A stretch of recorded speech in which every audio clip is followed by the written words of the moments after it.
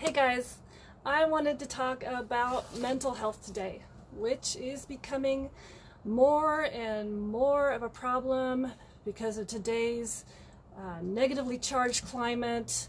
It's causing anxiety, causing depression, and it's touched all of our lives at some level. So today what I wanted to do was talk about some tips to help us improve our mental health.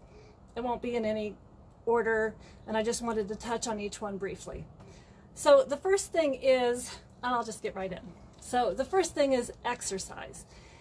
Exercise is essential, especially at the first of the day, because what it does is it increases our energy levels, it increases serotonin and dopamine, which helps to level out those hormones and helps you decreases anxiety, decreases depression, and just sets you up so that you're better able to handle the stresses of your day.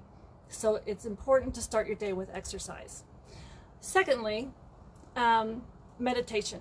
And I only believe in guided meditation, not just letting any odd thought into your mind, but guided meditation. And what I mean by that, and it can take as little as 10 minutes, but just find a quiet spot and just, get into a relaxed position and just close your eyes and just let go of imagining all of that stress leave your body and dis-ease, I like to call it, anxiety, depression, yuck that's built up throughout the day, and then replace it. Imagine replacing it with light and healing and peace and calm. And that can really get you release that anxiety, release that depression, and help you to get about your day. I don't know if you've heard of it, but it's called Alpha Sound, and that really helps to put you in an instant meditative state, which makes that meditation more effective. And I will put a link to that where you can just download it for free after this video. Sleep. Very essential. I know I've talked about some of these things before, but it is essential because sleep helps to reduce the inflammation. While you're sleeping, it heals your brain. It reduces that inflammation. It releases those toxins. It helps to balance those cortisol levels and your hormone levels so that the next day you're able to handle those stressors and that anxiety and just improves your mood for the next day. So sleep is essential. What you eat is important. If you are, you have to, and we know these things, but it's just helpful to be reminded. But if you remove all of those processed foods out and put in good healthy fats and green foods, also, if you're sensitive to gluten, that causes brain fog, it causes depression, it causes anxiety.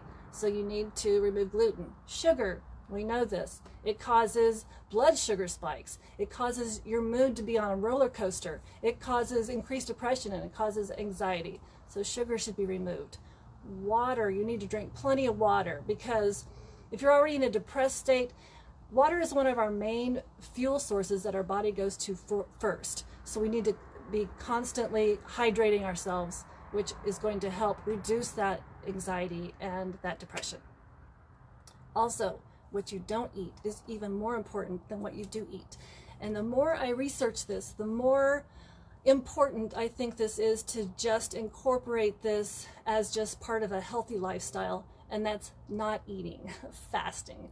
So, and again, I talked about this, but at that 17-hour stage, it's called, when you manage to get to 17 hours, that's called autophagy. And so it removes the toxins, start removing the toxins from your cells and getting rid of those dead cells, getting rid of that inflammation. And when you hit that 24-hour mark, which is really important, that's when it really increases your dopamine, it increases serotonin, it increases BDNF, which is a neuroprotector, and which also is a regulator of dopamine. So trying to get to a 24-hour fast weekly, I think is essential. Also, I think that it's also going to help to remove, if you're worried about dementia or Alzheimer's, essential. Try to get in a 24-hour fast once a week. It protects your brain. Supplements. I've spoken about ashwagandha before. It is it balances your hormones. It balances out your cortisol levels. It reduces anxiety. It reduces depression. So ashwagandha really helps. So does rhodiola. It does the exact same thing. It helps to reduce your anxiety levels.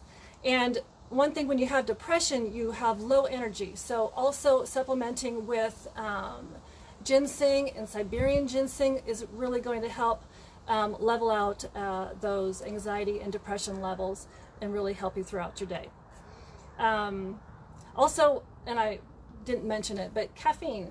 We all know that that's just also puts you on a roller coaster of ups and downs. And so trying to limit that caffeine or removing it completely is really going to help with your mental health as well. Relationships. This goes both ways. Getting rid of the toxic relationships, which can really be damaging and draining on your mental health, and making sure that at least weekly you spend time with friends and family, because it is essential for your mental health. It improves your serotonin levels, your dopamine levels, your oxytocin levels, and just makes you feel great. It makes you happy, and you're going to realize that when you walk away from spending time with friends and family. Why don't I do that more often? Oh yeah, COVID. Who cares? Spend time with friends and family. It's more helpful for you than not doing it.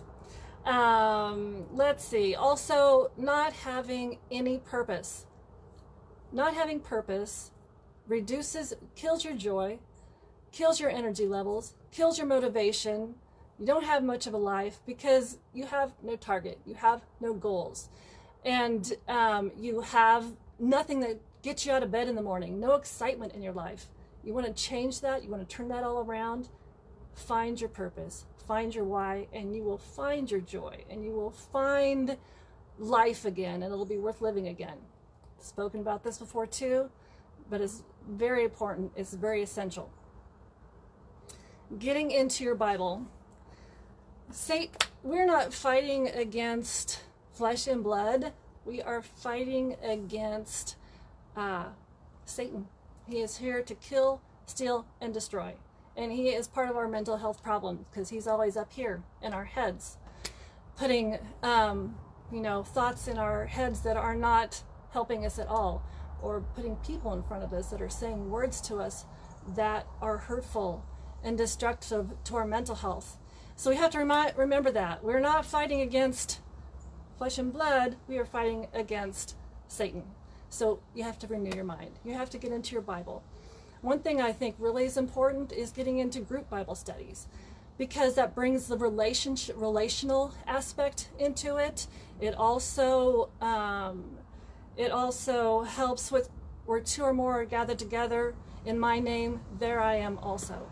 So get into a group Bible study, and it will bring your joy back. It will bring mental healing and mental health back. You're renewing your mind. Spend time in the Bible. So I hope that you found some of that helpful today, and that you can come away with some helpful tips to help you in your mental health journey. And you guys have a fabulous day, and I'll see you again next time.